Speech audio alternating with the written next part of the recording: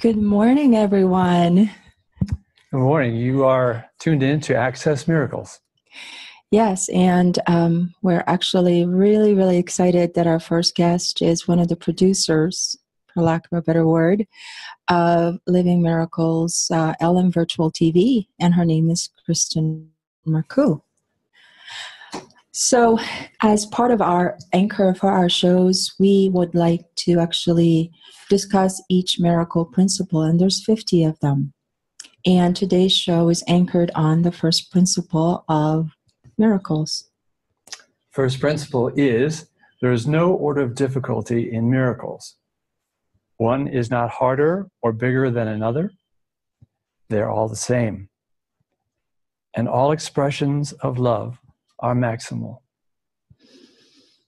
Yes, so I'd like to introduce Kristen from the perspective of how I got to meet her for the first time, which was miraculous. We met at the FIP fundraiser last year, and she was actually just supposed to pass by. She was going to help volunteer. And as we were doing function together, cleaning and organizing for the event, one day we were in the gathering room waiting for other people to come together because we were going to have a meeting. And I was really in this space of just peace and contentment. And as I was waiting, I dropped into a meditative space. And I sat on the love seat waiting, just really filled with such love in the silence. And as I happened to look across, Kristen with her blue eyes looked at me. And somehow she knew. And I was already in this space of such love and contentment. She stood up from her meditation spot and she climbed into my lap. And I got to hold her, and I can't even explain to you. It was this higher love. So when I think about this first principle, there's no order of difficulty in miracles. That to me was miraculous that she could see where I was, and she joined me in that space, and it was just glorious. So, since that time, she's done a lot of other things, and we've been joining together and coming together for meetings, for preparing the show, and there's been a lot of healing as well, and it's been really profound. But I will give the floor to Dan as he asks. Well, no, actually, let me introduce her now. We're very honored, very grateful to share Kristen Marcoux and the parable of what it's like before and after community, being in here. Kristen? Yeah, thank you for having me. It's a real honor, actually, just to be able to share. And there's so much that seems to happen behind the scenes of these shows that what you see is just what happens on camera, but there's just so much heart and care that goes into it. And that was part of my inspiration for just being a part of these shows, was to just really, as a way and a reflection of supporting the vibrancy and the expansion in my own mind, is just to really support my brothers. And so, yeah, I just feel like it's a really amazing time right now. And I'm really honored to be here and just offer whatever is there. That's great. Here we go, Dan. Okay.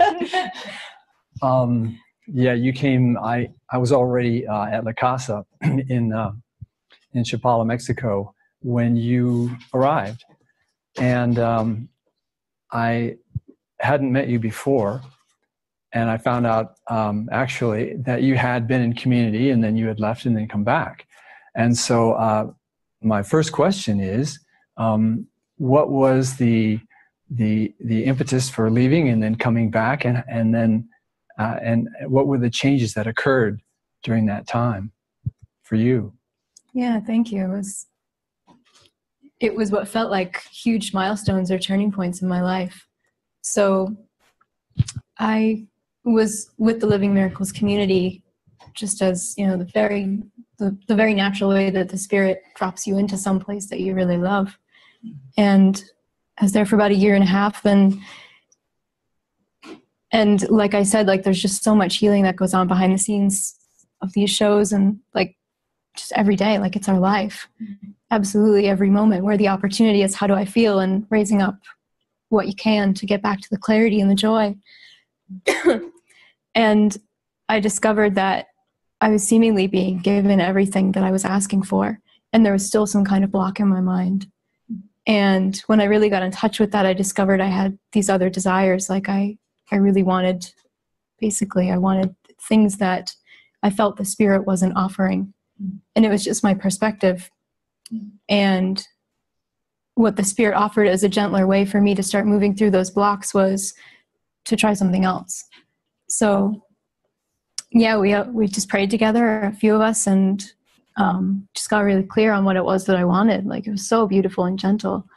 And from there, I just took a leap of faith, and I went from small town Camas, which is the population of like, I don't even know, so small. And I landed in San Francisco, and it was just this huge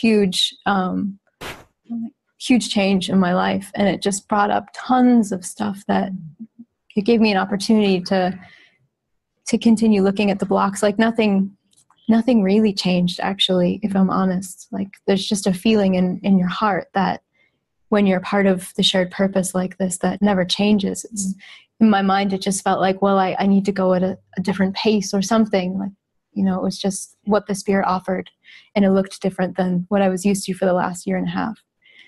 And yeah, it was, I could just feel how guided it was, because I was having these crazy experiences walking around San Francisco, feeling pretty shooken up. Like what just happened? Because it was fairly swift as well. The Spirit just carried me there very swiftly, and I'd walk around and I had this commitment idea in mind. Commit. What does that even mean? And I discovered that it slowly over my time there in San Francisco, that it was committing to the Spirit, like just making a decision to really go for it. It didn't have anything to do with committing to like an organization, or a job had dropped in for me pretty immediately, or anything like that. I was just committing to continue moving in the direction of clarity and peace of mind, full stop. And I would have these experiences. I'd walk around San Francisco, and there would be this huge sign like engraved in stone on this big building, like commit to something. It was bizarre. So that was what my journey was when I seemingly left and just went to do some other things. It was really like the Spirit just used what it could to reach me, because I felt like I was stuck. Yeah. And yeah, I had the most amazing miracles too. Like I was there and out and about. And after San Francisco, I was in Hawaii at a place called Kalani for a little while. And then I did some traveling after that, like some road tripping. And the Spirit gave me all of these assignments. Like there was still so much communication happening, that there's a sameness in the experience of being in Living Miracles and community, and then suddenly being somewhere else. So yeah, I had these assignments to basically take care of all of my whims, which was so bizarre. So like I got tattoos within the first few weeks of leaving, and it was given me to travel. I worked for this adventure travel company, and just had these really amazing miracles there, because it was the same thing. Like I just heard Jesus very clearly in my mind one day as I was sitting in training at a job, and I was like, you have got to be kidding me. Like, you give me a job? Like, no, I'm moving backwards. Like I had all of these judgments about the way that it looked, tons. And so I just heard very clearly, like, you need to pour your heart into this. Like it was so clear, and that carried me for such a long time. And so I just did that. My boss at the time was asking me, are you going to commit to this? And so finally I was just like, yes, I think I have to.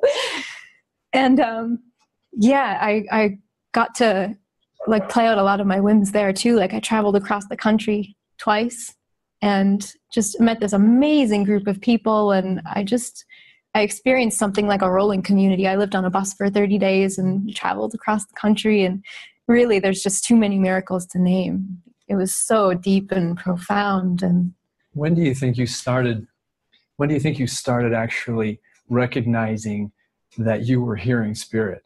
as opposed to, oh, this is just a passing thought, or I know that in my life I didn't really recognize these intuitive thoughts were from spirit. There were times when it was like, wow, that's pretty strong, but most of the time not. So was this something new for you, or had you already been experiencing that before you even came into community? It's cool that you say that, because I feel like whenever I can look back at any time in my life, if I'm really looking, I will find the places where the spirit tried to reach me, in a song or in somebody. Like I had a mentor from a very young age who was, just like your typical old wise man. I'd sit at the back of the room and watch everybody with him, and he would just ask me questions like, is a bird still a bird if it's in a cage? And I'd be like, my mind would just be blown.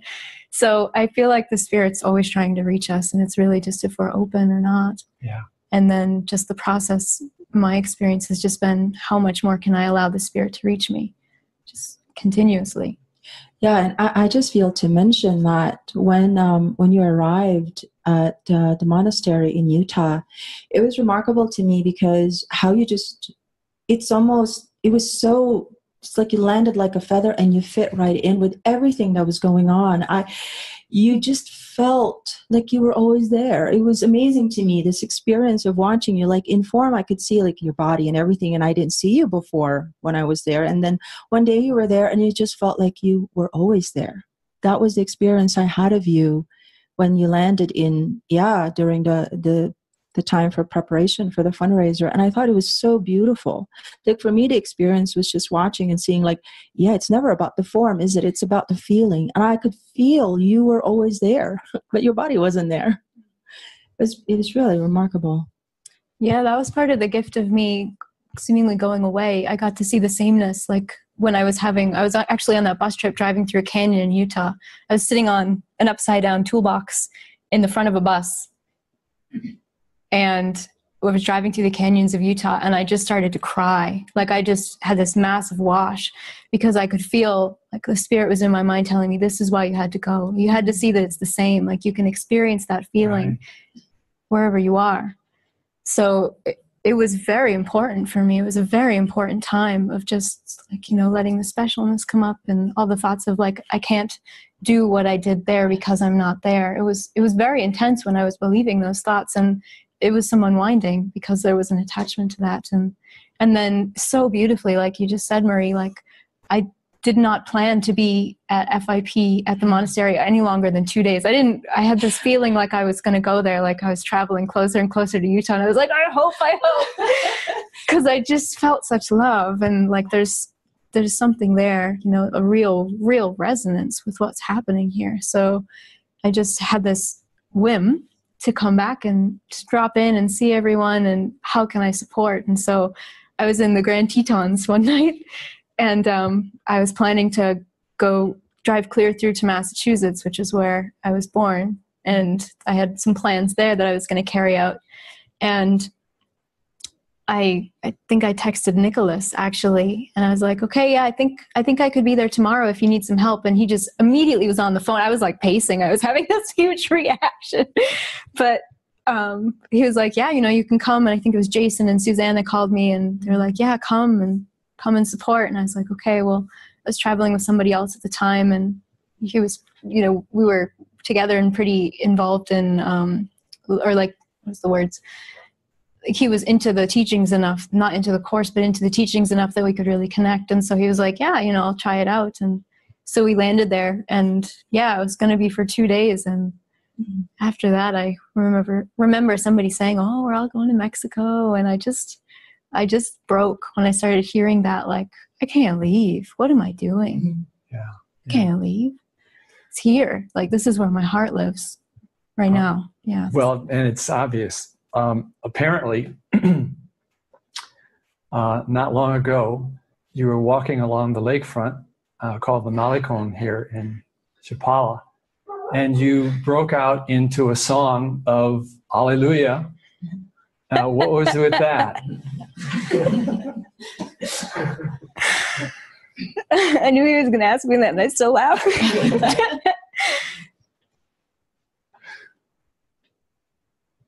I feel like this time, we're in this really beautiful expansion time, and extension, extend is a way of lifting yourself. And I feel very inspired by that lately. That's why my hand went up for these shows initially, because it was like, I want to be involved in that. That feels amazing. And so, yeah, I was walking along the Malecon with someone else, and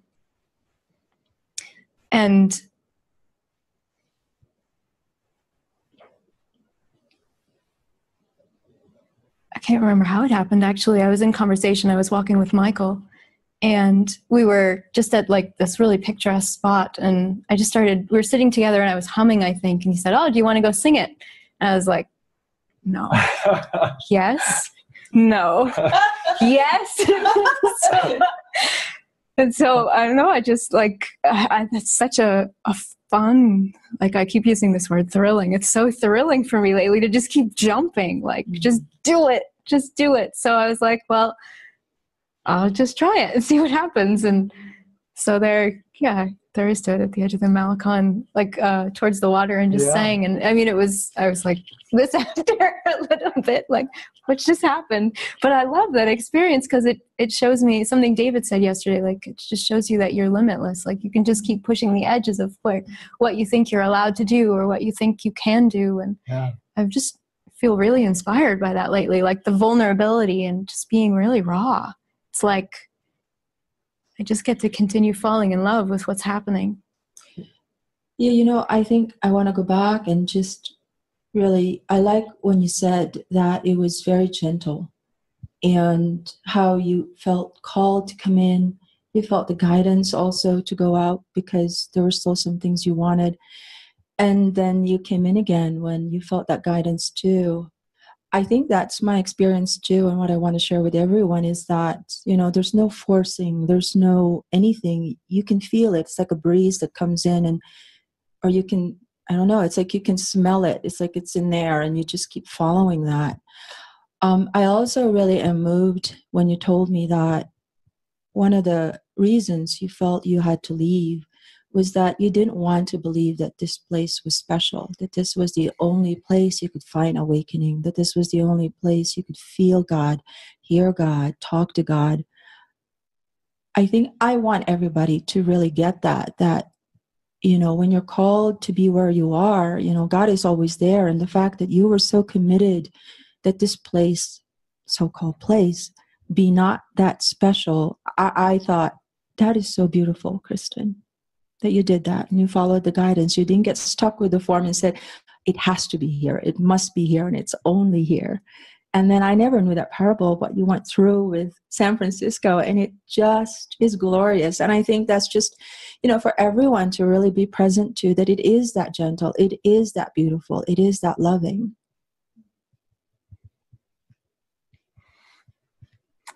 Yeah, I another thing I noticed about you that was, I think for me, an inspiration, was that you seem to be driven by something that is actually an enthusiasm and an inspiration and a way of sharing that we all pick up on. And you pass that on to us. And in particular about the show, about extending like we're doing now. And I wondered, is there anything in particular that has brought this on in you? Is it an experience that, have you always been this enthusiastic about things, or is this just something that we've inspired in you?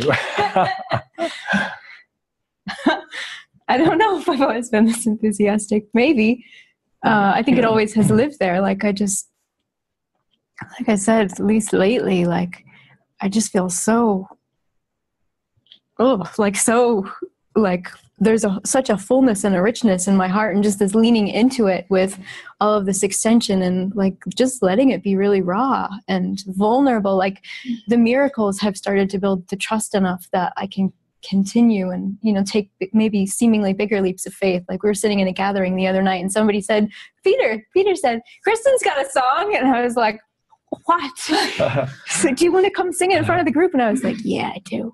Like, it's just that feeling of like, I'm just going to go for it and see what happens. And then, because when I keep doing that, like, this is where the enthusiasm comes in. I feel like I just want to share this with everybody, because it's like a roller coaster ride. Like, it's like, I don't know, maybe more like skydiving or something, you know, like not maybe the ups and downs of the roller coaster, but just do it. Yeah. Just jump. I feel really inspired by that. And I don't know if it's just because, you know, that's my healing and like maybe a shyness and stuff early on in my life, but I just am really inspired by that. And so that's the vibrancy and the expansion. I can't help but share that, because it's so, I just want to spread it, you know? Well, is that something spread it everywhere? Is that something you can like encourage our audience with? You know, I mean, really, take the leap, whatever it is what we're doing, right? Doing. You've got this life, and we are hearing Spirit, and Spirit is saying, "Yeah, go for it, be free." And so it takes all kinds of different forms, right? And I think that I sat in a place where I was I felt like, oh, I really needed to extend, and I did some of that, but I never got up in front of a lakefront group of people and went, hey, listen to this. No, that didn't happen. But why not? You know, this is great. I think everybody's inspired out here to do something, to move beyond what appear to be limits, right? Yeah, that's a really good point. I mean, you know, because I think everybody has that inspiration inside them, and it's that tickle. It's that thing that when you keep doing it, you just feel happier. You just feel like, oh, that's my real self. That makes me smile, or that makes me feel connected, or that makes me feel happy. I think that, you know, nobody can tell us what that is. We just kind of have to keep feeling it. I've been quoting Francis Zhu a lot in terms of, you know, what this journey has been like. How did I end up in community? And your parable, what you just shared, reminds me of it too, Kristen. It's like, you know, you end up here, or you end up where you are because you just keep following that inspiration. And you can end up doing what you're doing and being guided to where you are, because what happens is that inspiration becomes greater than the fear. And it's really recognizing that inspiration. For you, you heard it, like, I feel this and I want to follow that, you know, in that joy, following those little like crumbs of joy that's being provided. If we're really listening, if we're really allowing ourselves to go and experience it. Right, Kristen? Yeah, it's really cool too, just talking about the leaps of faith, because I was just, as you're talking, just even sitting here praying into it, it feels like the inspiration and that kind of like, oh, I'm going to jump again, comes from this really quiet place inside. Like, it doesn't come from this place of compulsive, like, I'm just going to do something for the sake of doing it. It's like somebody will ask or offer just like a suggestion, and then there's this feeling of like, oh, okay, let's do this. So I just felt to share that, because it's like there's nothing you actually need to do. It's just like being really present with the way that you're feeling, and then when a prompt comes in, like just entertaining that. How does that feel? Oh, yeah, it feels kind of good. Let's see what happens. Yeah, that was actually something that just occurred with us the other day. Marie is really very sensitive to that. How do you feel? And I actually had the experience where I woke up in the morning and was like, yeah, I don't know what's going on today. And then she had mentioned, look into your feelings. How do you feel? And as soon as I did that, that there was a release, and it was very helpful. And I trusted that this is a question that needs to be asked, and you can listen, because Spirit's there talking to us the whole time. I did have another question for you. Fire away. Okay. So can you express how you feel now relative to how you felt a year ago, and where you think you'll be in another year? Let's see.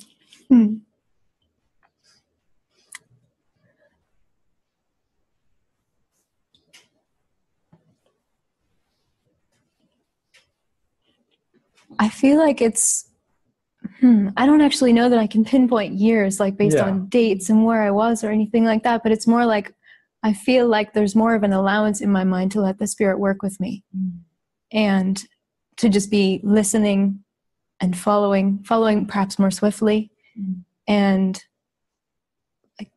just really moving through the blocks because I'm here in this context with all of us that are really committed to moving through things very swiftly and, like bring it up. There's even more things happening. So there's more joy and this vibrancy can come through and all of that. So I would say there's a difference in that. But it's not that wasn't there before either. It's just more like just this continuing of an opening, like a flower that just continues to bloom. Yeah. I hear when you say that, it's very musical. It's very musical. And she's a dance person, just so you know. So I can feel that that's how Spirit reaches you. It's like this movement and just trusting that movement. So beautiful, Kristen. Yeah, thank you guys so much. Thank you. Thank you. Yeah. Thank you. And thank you, everyone, for being with us. And hi. Love you guys and being here and accessing the miracles.